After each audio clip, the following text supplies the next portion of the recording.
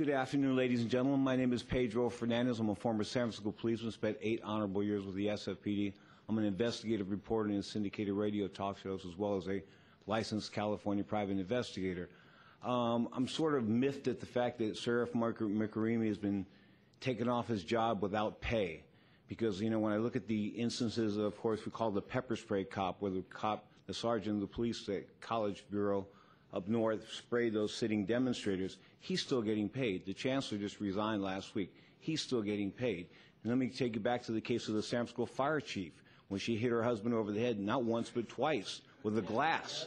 Okay? And it was reported on the 911 tape where the husband said, "I think my children are in danger." Okay, what did Gavin Newsom say? It's a family matter. Let the families let the family discuss it. It's a family matter. Well, guess what? Had the shoe been on the other foot and had a man hit a woman over the head with a glass bottle twice, okay, he would have been booked. I can tell you from my law enforcement career, he would have been booked, hands down. I think this is a political witch hunt. I think that Ross Mirkarimi was the only progressive candidate on the that won election this past time at the election.